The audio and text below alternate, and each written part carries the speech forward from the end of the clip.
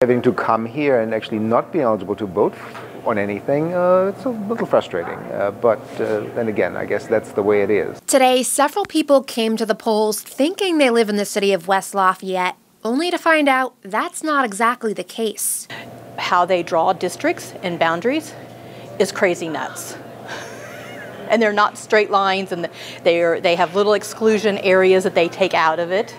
So that's been an interesting thing today that I've not run into as nearly as much in the past. Supervisor of the Purdue Memorial Union Vote Center, Liz Roush, says many registered voters came out today only to be turned away because where they live is just outside of city limits. Much of this confusion still brought on following the annexation of Purdue University. My early ones this morning, the first one that it popped up on when I called, he was 3 blocks from the boundary. He was 3 blocks too far from the boundary where he was at. So that precinct that he lived in was split. When the city annexed Purdue, several apartment complexes agreed to be part of the process, but not all. So people in those areas are considered county residents.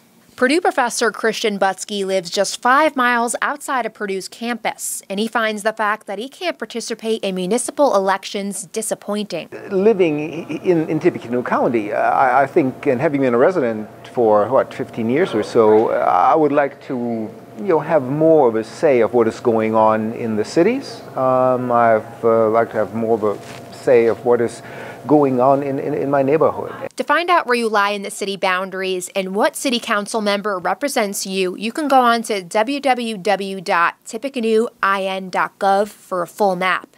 In West Lafayette, Nina Schlossberg, Star City News.